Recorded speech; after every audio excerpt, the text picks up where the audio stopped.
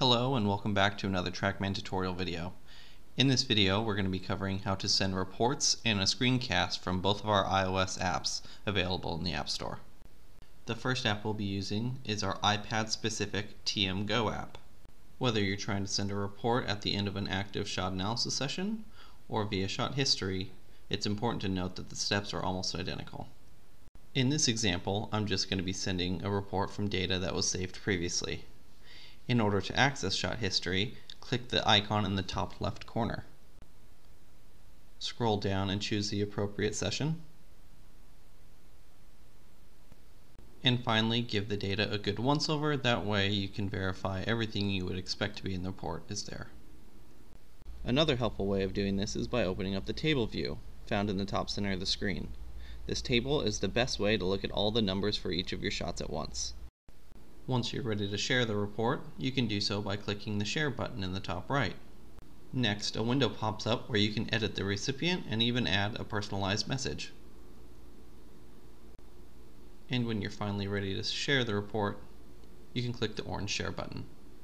Since my iPad is not connected to the internet, I get a pop-up indicating my device is offline, and the report will sit in the share queue until it's connected to the internet.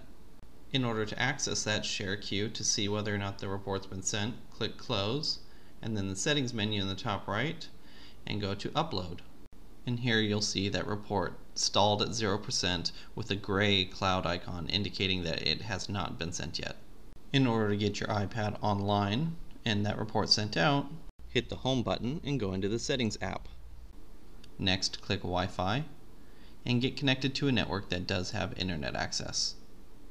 Just a quick reminder that your Trackman's Wi-Fi network does not produce any internet access, so if your iPad is connected to it, you will not be able to send any reports.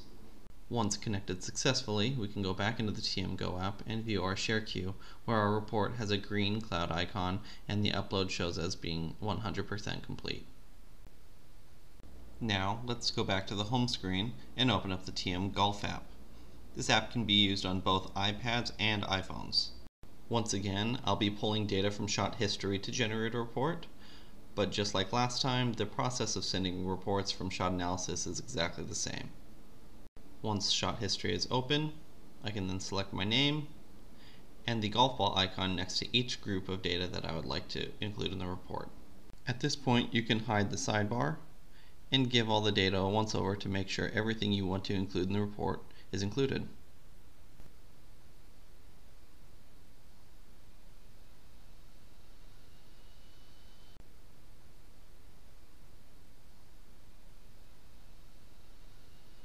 You may also find it helpful to open up the table view of all the data to get a good overview of all the data that's about to be included in your report.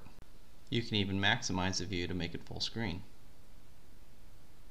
Here you can expand or collapse each of the groups to see the individual shots that make up said groups. You can even delete shots if you'd like by clicking the Edit button in the top right hand corner, selecting a shot, and clicking Delete in the bottom left.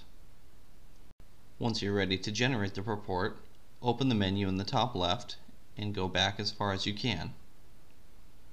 Here you'll see a Report button, and that will generate a report. Choose Active Groups, preview the report.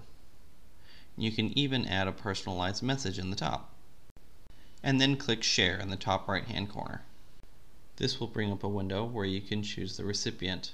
It should auto-populate the contact information from the player chosen initially, but you can always edit the email if you like. Then you can finally click Done in the top left.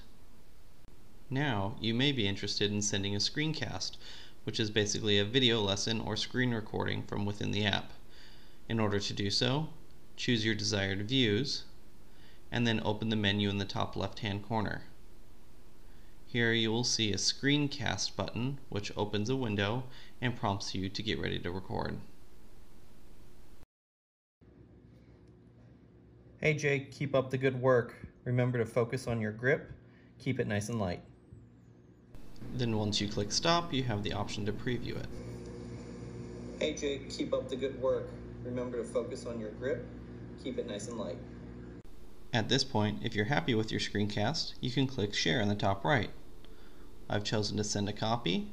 You can swipe over and choose the Trackman app, and again it will bring up the window where you can choose your recipient. I add my email address and send it to myself.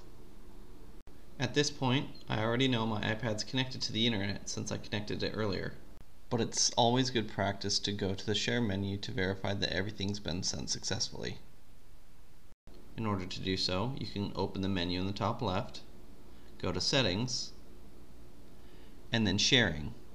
Here you can find the sharing queue, which is completely empty because both the screencast and report have already been sent successfully. And that concludes our tutorial on how to send reports and screencasts on our iOS apps. As always, if you have any more questions, please feel free to watch one of our other videos or contact our support line. Thanks for watching.